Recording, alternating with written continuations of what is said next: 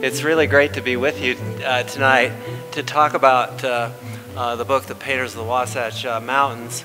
I wanted to thank Robin for making this possible, and I also want to thank Ann Brahik for the outstanding work she did putting the exhibit together. She's in charge of exhibitions here, and so thank you. And Katie Eldridge, who dealt with the media outreach, and I really appreciate the work that she's done, and others here at the Kimball Art Center. Thank you very much for making this possible tonight. So what I wanted to start with was how the idea for the book came to be. I was the founding director of the Museum of Utah Art and History, a museum that we started downtown, but because of the changes in direction with what's happening downtown, the Museum of Utah Art and History is now mainly an online service that we provide and access for teachers and others to get access to works of art in places all over the state. And we can talk more about that later, but it was a great thrill to be able to work with officials, particularly from museums, people with private collections of Utah art, and others in the state of Utah, and to get to know them and to get a sense of the very rich tradition of Utah art. Now, part of the responsibility of a director is to raise money, right? Robin knows about that. Anybody who's the head of a nonprofit is always trying to figure out, well, how can we raise money to help our enterprise? So I worked with a number of people who were generous and made some great donations for the museum. And one of the people that I approached was a friend of ours, the chief operating officer of Wasatch Advisors, a small cap investment fund located here, domiciled here in Utah. And part of their brand image is the Wasatch. And if you go to their offices downtown near Social Hall Avenue, there are paintings of the Wasatch that are distributed throughout the halls and the offices of the people at Wasatch Advisors. So I thought I was a natural. I went to John and I said, won't you, or could you not help us with a donation from the firm? And he said, well, we don't make donations as a firm. Each of the partners does their own philanthropy. So let's think a little more about how we might make this work for us at Wasatch Advisors and how it could work for you at the museum. And so we discussed it for a while, and we determined that each year Wasatch Advisors sent out a year-end gift of fruit and other kinds of things, a basket, to their top clients around the country and really around the world, because they distribute their funds worldwide. And so we said, well, why don't we think about that? And John said, it would be fantastic if we could do some sort of book that we could use as a year-end gift at Wasatch Advisors and would fit into our brand as an organization, and would be, would get the reinforce the importance of Painters of the Wasatch Mountains, which they themselves as an organization actually are really supported through the years. So I went to see the master of Utah art, Bob Alpin, at the University of Utah, the former Dean of Fine Arts, a name that many of you probably know well, and he has a series on PBS on Utah art that I think still may be shown. Great person and a wonderful person. And so I said to Bob, you know, I think it would be terrific if we had, if we could put together a book on the Wasatch, painters of the Wasatch Mountains. Has a book like this been done, you know? And he looked at me and he said, no, and it's a book I've always wanted to write. And he said, you know, this is needed. It's a gap, actually, in art history, not to have such a work. And so I said, well, Bob, let's go back and talk to John about this. And John, of course, was delighted that we could take this approach. And then we needed a publisher. So we went to see a couple of people, but the clear answer to who should publish this book was Gibb Smith. And Shuli Ombi is here tonight, I guess representing the family. Her brother is Gibb Smith. And Gibbs has published these wonderful books through the years on Utah art, and so it was a perfect collaboration. And he said, yeah, I'm in. I'd be very, you know, delighted to, you know, to publish this book. And so Wasatch Advisors said, well, you know, we'll pay for the publishing of the book if we can get 1,500 copies ourselves, and then you can use you can do what you want with the other. We published 5,000 copies, so that left 3,500 copies that we could sell for the benefit of the museum, which turned out to be really helpful for some of our education programs that we were trying to generate. So it was a win for Wasatch Advisors because it helped in the end with their brand and reinforcing their brand. It was a win for the museum because it reinforced our mission, which is to have people of Utah appreciate their heritage, their visual artistic heritage, and it actually filled an academic gap. And what was that gap? Well, fundamentally, and this was part of the what I brought to the project, having a background in art history, was the argument that the Hudson River School really goes west. That the Hudson River School painters who use the Hudson River Valley as their subject matter for generations, we now have even some of those artists coming west and depicting the Wasatch Mountains, Alfred Bierstadt being a prime example, and we have some of his works that he did and inspired those early first generation Utah artists to paint the mountains. So that's the story of how the book came to be and how it reinforced a need for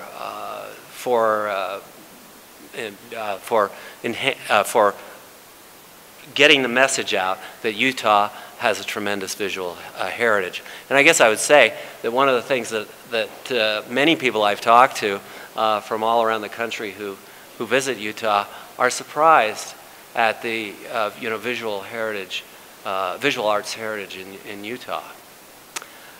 So what I thought I'd do tonight is to kind of then build on this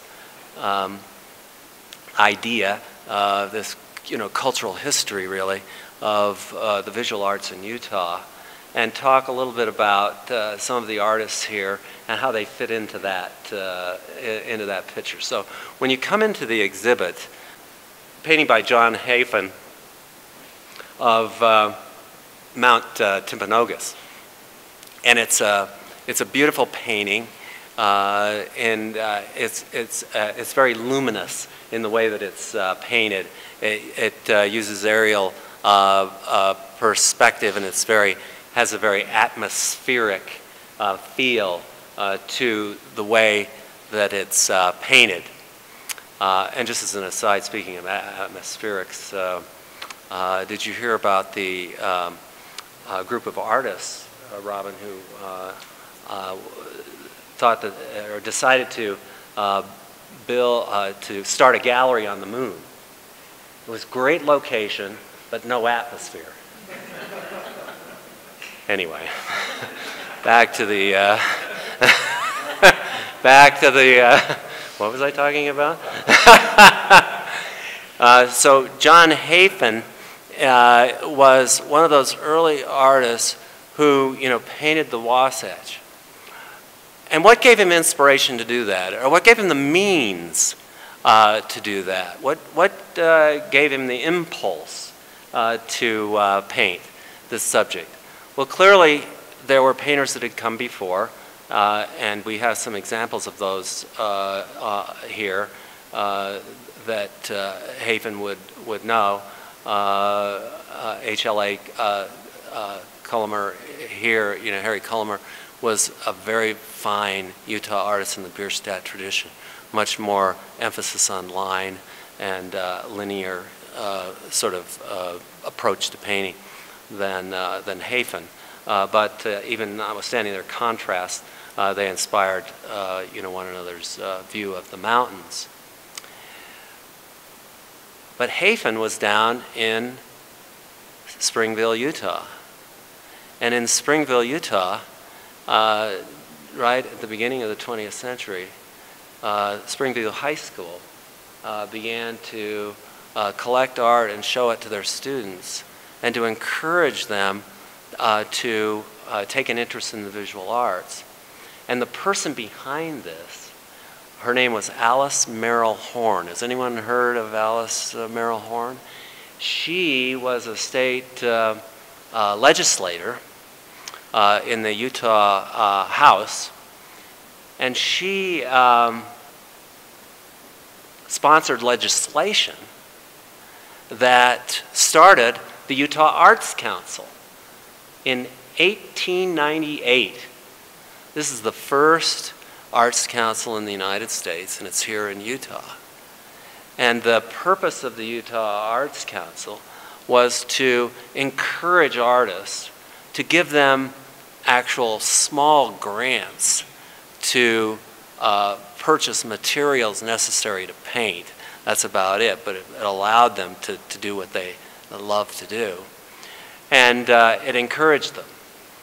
And so the question is, where would you put this art once it's painted? And in Utah, the Springville Museum, the Springville High School took the lead in having these artists' work hang in the high school. This began a tradition of artists in Utah painting and hanging their works of art in the schools, in the public schools. Now, I don't know how many of you you had your public high school education in Utah, but can any of you remember having original works of art in your school? Bill, did you? Yeah, Davis High School, West High School.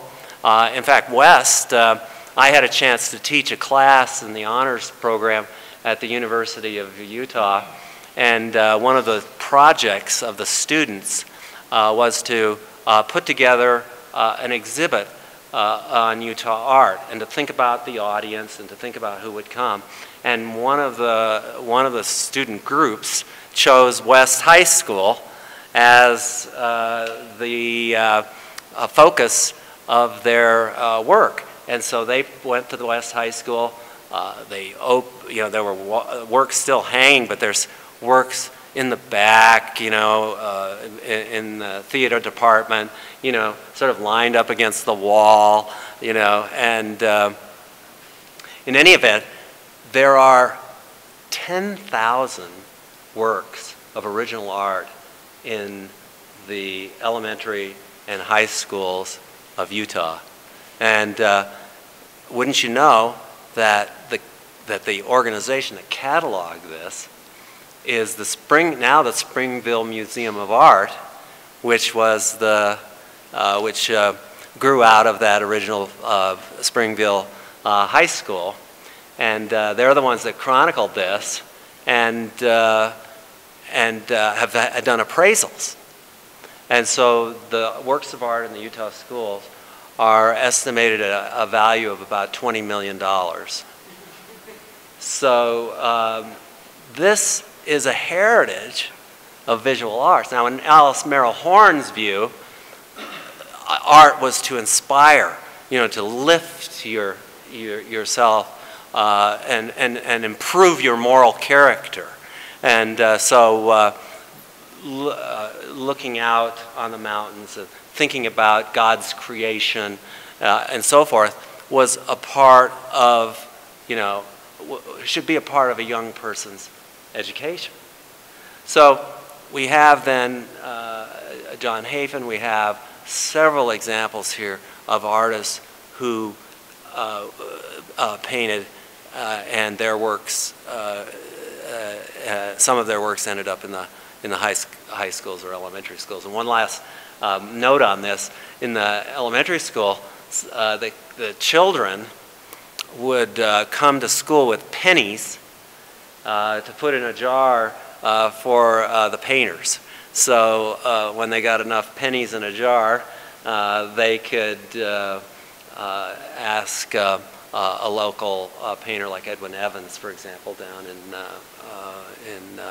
Utah Valley, to do another painting that would hang in the high schools down there. So isn't that interesting? To me, this was a world that was opened up to me as we got together and chose the very different images for the book. So what we were trying to do was a simple, as I mentioned, a simple concept that the Hudson River School goes west. And Bob and I worked on the essay. One critical person to this effort was Ann Orton, who's another author on the book. She was important to our project in many ways. First of all, Bob and I would get together around our dining room table in the avenues with all of these images laid out on the table and saying, I think this one should go in, no, not this one, and I think this, or why, what was the significance, and all of that. And Anne would say, I'm in the presence of two master digressors. And we got to get this job done, and so she was, just terrific in that way. But she also, because of her work, knew many private collectors that held works that you see here from private collections that nobody knew existed. And so one of the great things about the book is it's brought to light paintings that otherwise would be in private collections that would not be known. So I think that's a tremendous contribution. So we worked as a trio, on the book. As we did, as we worked with Gibbs Smith, it came together. The book was then sent to, once all the images were digitized and we were happy with what we saw, we sent the book to Hong Kong, where it was printed and then shipped back. And so the book arrived on a Wednesday. They actually flew just a few books. The others were still on a boat. And I took them into Bob Alpin's office, and Alpin's office is just the archetypal academic, stacks and stacks of things. I said, Bob, are you in there? And, you go around and through, and, he'd pull some things away. Hey, Tom. And I said, I got the book. Where are we going to put it?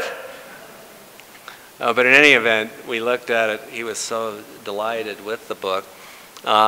And then sadly, that was a Wednesday. On Friday, he had a stroke. And the following week, he passed away.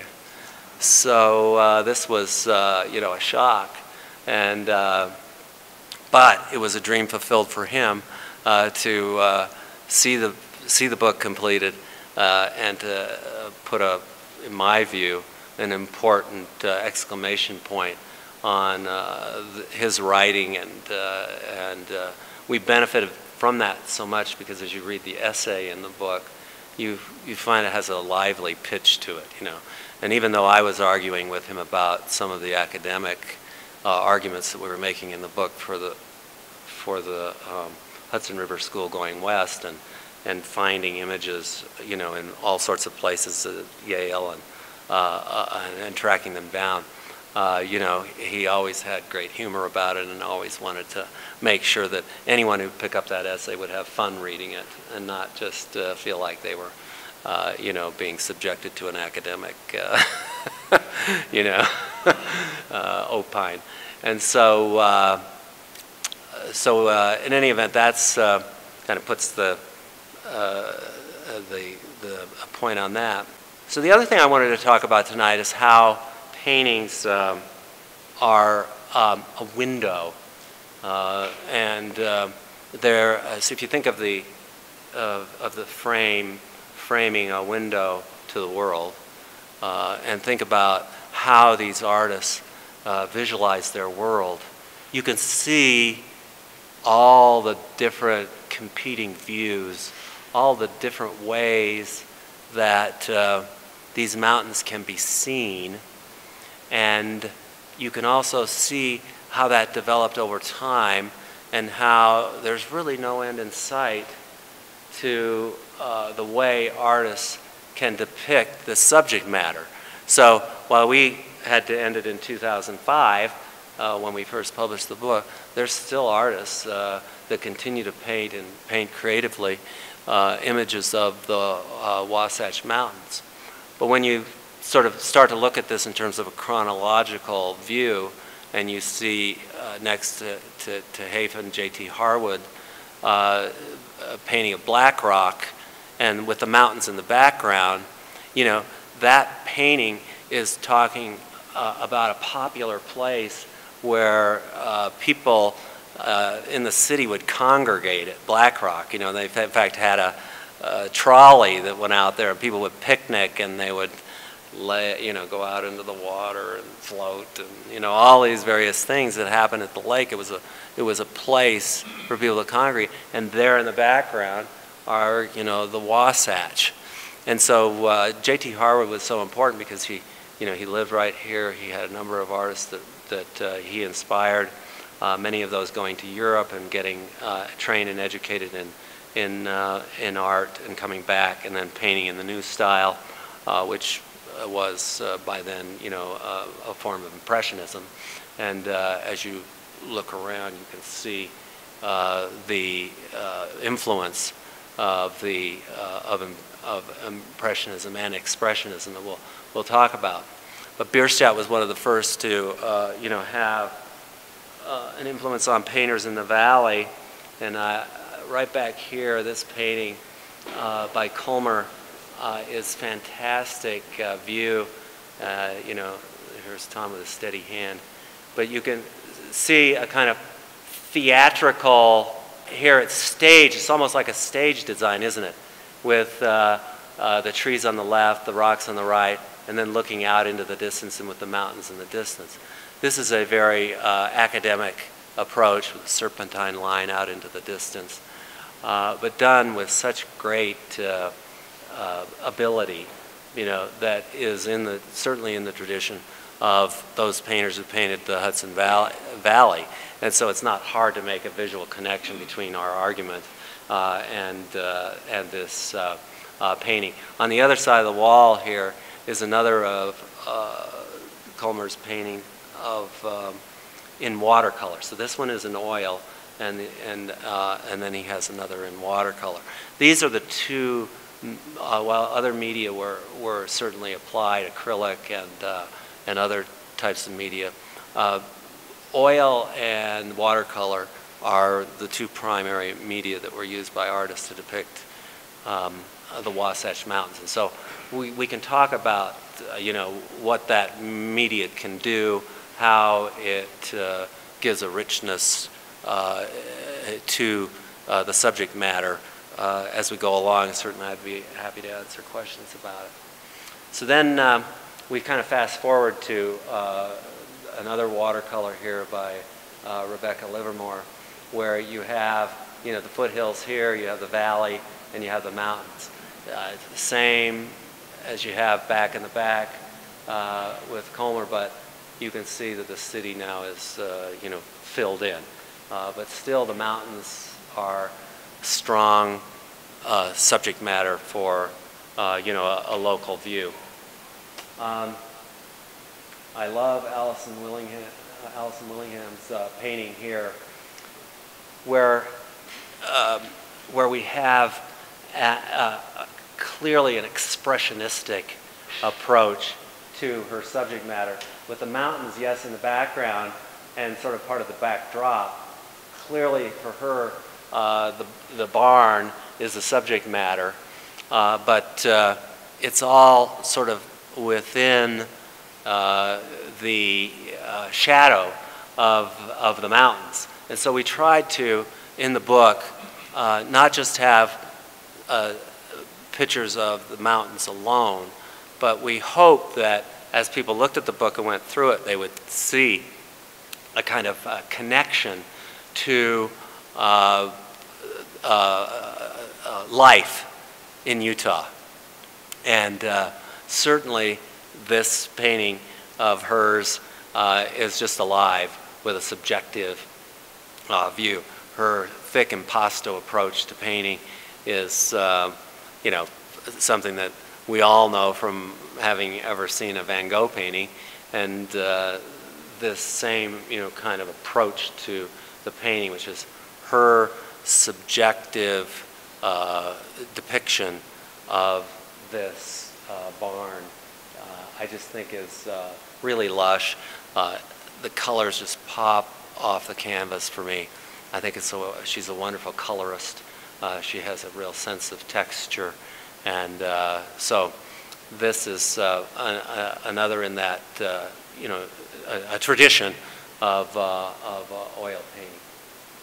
And then behind me are paintings by Susan Schwartz. And this painting of the aspen grove is really a kind of a modern view, but it's also captures her her philosophy, essentially her cosmology, which is that there's a spirituality associated with these mountains. And I think that's something that so many of us can relate to. I mean, I think many of us have found in the mountains a place of consolation, a place of meditation, a place where of excitement. You know, I'm Mr. Mountain Biker here. I love the mountains for that. But in terms of you know, finding a kind of spiritual connection, you know, in the mountains is something that's ubiquitous. It's over time been important to people. You can read in their journals how the mountains come alive from that point of view. And for her, this aspen grove, which has now been brought to the surface of the painting, and is really an abstraction, is kind of a veil into which we can kind of see, almost like a Rothko kind of idea of seeing through the surface of the paint into something behind it that's even more significant than the veil itself. Does that make sense? And so she has captured that, being a person here in Park City who is an advocate for the arts and certainly a big supporter of your work, right, Robin? It's very fitting. And for me, it was a special opportunity to visit with her in her studio several years ago, to have her talk about her work. And there are works of hers in the book, although the works you see here tonight are not in the book. These are the two that are not actually in the book, but she has other paintings represented in the book. It was great to go to her studio. It was great to see a woman who just can't wait to paint, and paints from a kind of spiritual conviction. And many artists have this approach to their art in one way or another, and it may be more on the aesthetic spectrum than it is on any other kind of spectrum. But it's an important gift, I think, that she's been given, and something that helps all of us, contemplate. So when you look through the frame and out into the world, what kind of world do you see? And how do you think about the world? And how is it colored for you? And how would you color that world if you had a chance to paint these kinds of images? And I just bring to your attention some of the paintings that are on. LeConte Stewart over here was someone who was committed to painting rural Utah and remained, very committed to that. Although he has a wide spectrum of art, and if any of you had a chance to see the exhibit at the University of Utah recently on his work, you could see how broad it is. A lavish book that was done on LeConte Stewart. And then we have over here this wonderful painting. The thing that I like about that painting is that, as you can see, it's painted out onto the frame.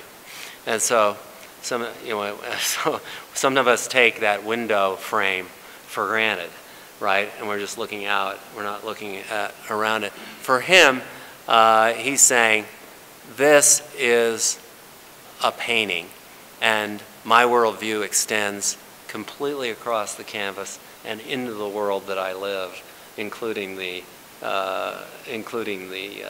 frame of my view. So it's sort of all-encompassing. There's a painting back here by Waldo Midgley. I love this painting of Park City, one of my favorites in the collection.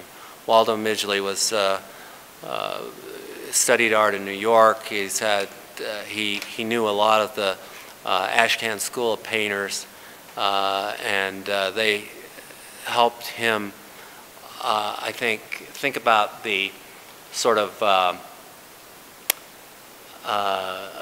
the life that exists at the base of the mountains. And so with Waldo Midgley, you have a world there in 1924 of mining and of the various elements of miners' activities and mining, which was at that time still important to Utah, and then would give way to tourism later in the century. And then finally, we have Maynard Dixon.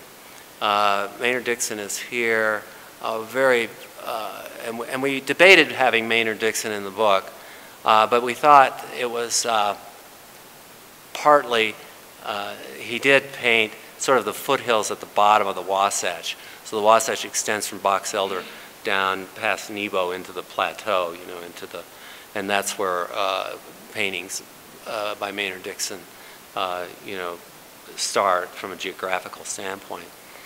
And but we said, yeah, let's put a couple of works by Maynard Dixon in the book, but more as sort of a challenge that another book needs to be written, a book, on the Red Rock country and the country south of here in the Red Rock.